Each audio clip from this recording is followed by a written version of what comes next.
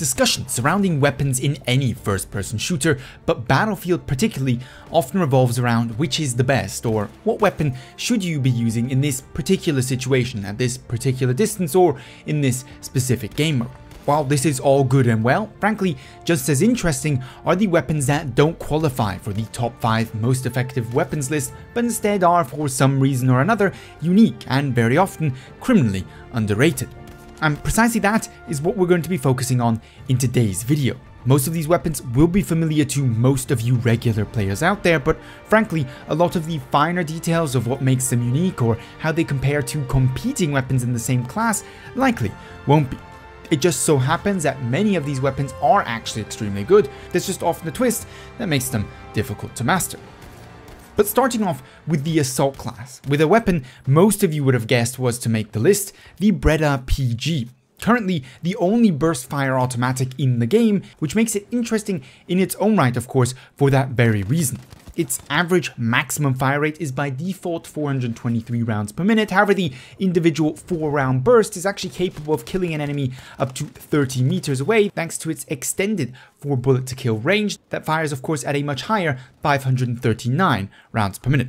If that isn't enough firepower, depending on your specialization choice, you will end up with a weapon that either eliminates these small gaps in between the individual bursts, bringing up the average rate of fire of the weapon to 539 rounds per minute, which is of course the very fire rate of the burst itself, and thus, if fired correctly, it essentially then behaves like a fully automatic weapon. Or, alternatively, you can choose to have an even faster burst in itself that fires at 635 rounds per minute, but the gaps between the bursts actually remain the same, leaving you with an average fire rate of 464 rounds per minute, only slightly higher than the default 423. The first of these options is better suited for sustained firing, while the other of course is specifically dedicated to downing targets with a single burst. This all makes for very interesting playstyles independent of which of these two you pick, and of course a real challenge, especially if you go for that one burst, one kill specialization tree. But that isn't where the fun or the uniqueness of this weapon ends. Much like many of the lower RPM ARs, it is excellent in a semi-automatic firing mode. The Breda, however, is hands down the best semi-auto that isn't officially a semi-auto, as its damage model levels after it's increased to a 5-bullet to kill after 30 meters and doesn't continue to rise like other ARs. Therefore, you have a semi-auto mode that is roughly competitive with the likes of the M1A1 in terms of damage output. This paired with one of the fastest killing weapons between 10 and 30 meters if you hit your shots means you have a hell of a flexible package that is justifiably one of the hardest weapons to use in the game.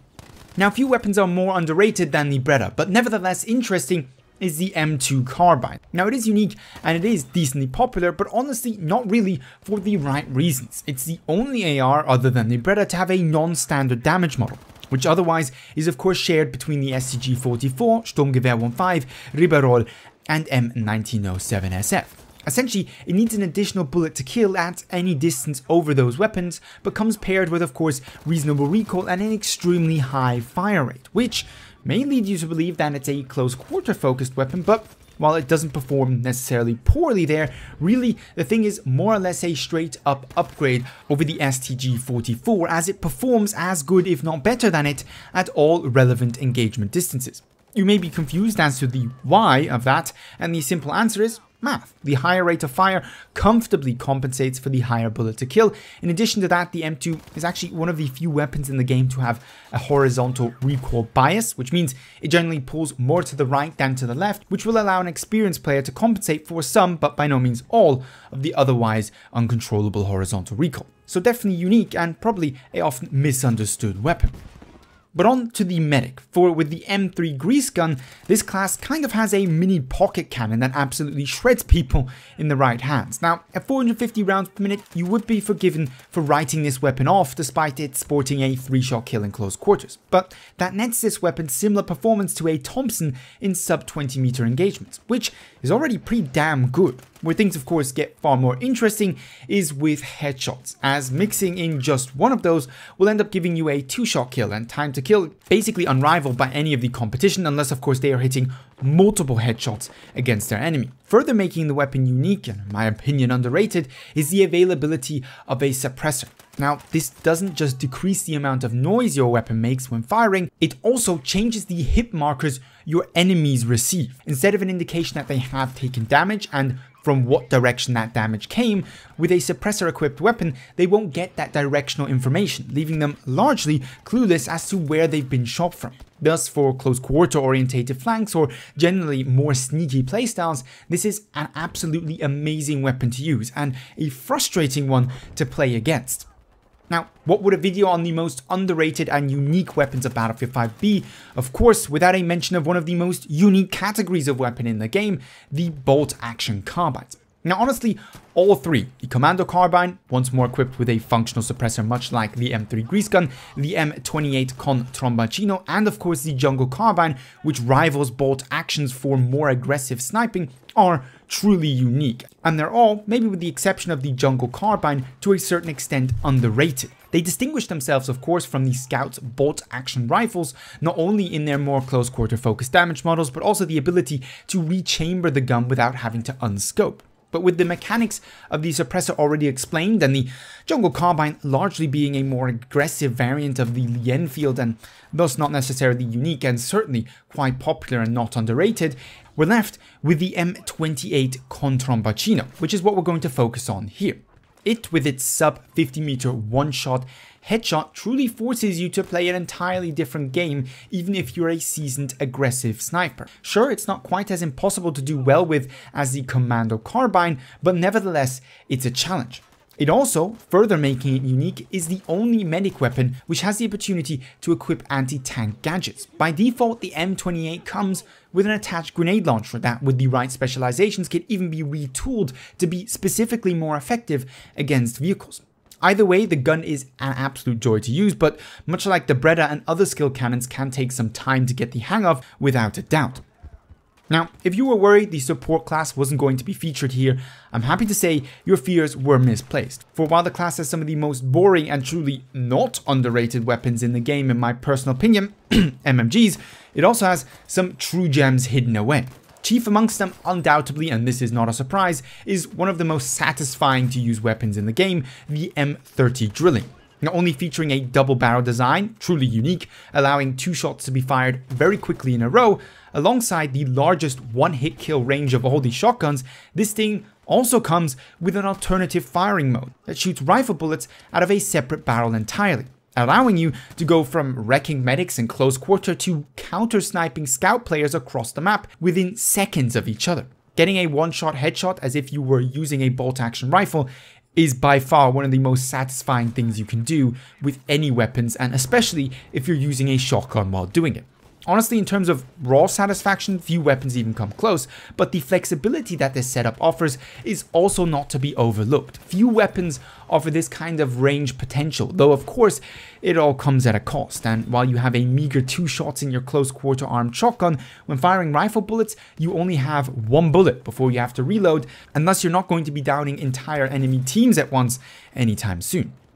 But alongside the M30 Drilling, there's also the Madsen MG. Unapologetically equipped with one of the most obtrusive and ridiculous magazines ever featured in a video game that comfortably takes up a third of your screen real estate. This disadvantage, or rather discomfort, does however come with certain advantages, namely a flat out better damage model than any of the other LMGs. Instead of going from a 4-shot sub 10 meters to a 5-shot between 10 and 30 meters, a 6-shot between 30 and 50 meters, and a relatively poor 7-shot from 50 meters onwards, this weapon starts off with a 5-shot kill, performs that between 0 and 50 meters, and afterwards simply requires 6 shots at any further ranges to down a target. Essentially, you have a 1 bullet to kill advantage over all other fully automatic weapons from 30 meters onwards. What this means is, well, if you like using medium to long range focused automatics, specifically of course LMGs, you probably, at the moment, if you're not using the Madsen, aren't using the best one. This weapon essentially matches or outright outdamages likes of the Bren, for example, at any range but sub 10 meters, where, well, none of these weapons really perform exceptionally well. The bar has something similar to offer in this regard. Though traditionally equipped with a normal damage model and a pretty great 720 round per minute fire rate for decent close quarter performance, if switched into its alternative firing mode, it will essentially use the Madsen's damage model, but instead of firing at, of course, 720 rounds per minute, it will only be spitting out bullets at a rate of 550 rounds per minute. This means if it weren't for higher amounts of vertical and of course horizontal recoil, the bar would outdamage even the Madsen at longer ranges. So the bar essentially has a sub 30 meters high rate of fire mode and a post 30 meters lower fire rate mode for better damage and better performance, something that far too few people have been actively using, and even I only recently discovered how effective that really is. It allows you essentially to have a fully automatic weapon with a viable engagement distance far beyond anything any of the other fully automatic weapons can offer, maybe with the exception of something like the Breda PG that we previously of course talked about. So last but certainly not least then, we have the Scout class, which for better or worse, already by default has the largest variety of different weapon classes in the game. The anti-material rifles, who we shall not be mentioning further here today, the classic bolt actions, the self-loading rifles, and the pistol carbines. The later two of the four categories we're going to be talking about in a little more detail. Now, you may think I'm going to tell you about the ZH-29, which is extremely popular and frankly for good reason. It's an insanely good weapon that, well, is competitive against almost anything in the game but for maybe SMGs and shotguns in close quarters. But no, while it and the Selbstlader 1906 are standout weapons that are truly very powerful, they aren't necessarily really unique and definitely not underrated. The Autoloading 8, on the other hand, is both of those two. It may not have a suppressor or built-in grenade launcher, but it does have the fastest mid-range time to kill in the entire game. What makes it unique is how impossibly difficult it is to get that performance out of the weapon. If a 5-round mag wasn't already enough of a challenge, the reload that makes you watch your soldier slowly load each individual bullet certainly is. Not only in patience, but also in not getting killed while doing so. If you ever wanted the ultimate 1v1 weapon in Battlefield 5, frankly, this would be it. Because try to take on 2 players at once and miss more than just one shot, and you're guaranteed an express ticket straight back to the spawn screen. It definitely rivals the Breda PG and M28 Tromboncino for the ultimate skill cannon place, and is by far one of the most difficult weapons to use, but if you get it right, it is strictly speaking one of the best weapons in the game, and of course used by hardly anyone and thus criminally underrated. But last, and possibly actually least in this case, we have the Trench Carbine. This thing may not be the most competitive weapon out there, and it certainly isn't the most popular either, but it's the only fully automatic weapon available to the Scout class, which makes it at least unique. The question of course remains if it is truly underrated. Now, to get the weapon into full auto mode, you will need the select fire trigger specialization, and you will still only be getting a fire rate of 360 rounds per minute, which, despite its 3 bullet to kill sub 10 meters, still isn't exactly amazing, especially if you compare it to the M3 grease gun that fires at 450 round per minute. But you do have a massive magazine, and frankly you can still do well with the weapon. It's best just to see it as somewhat of a challenge and make sure you're making good use of the powerful recon gadgets you have, as otherwise you likely would be better off simply using an SMG or an AR. But that pretty much wraps it up for the underrated and unique weapons in Battlefield 5. Have a favorite, share it down below, enjoy the video, rating would be much appreciated. But with all that being said, I'd like to thank you very much for watching and hope to see you in the next Battlefield 5 video.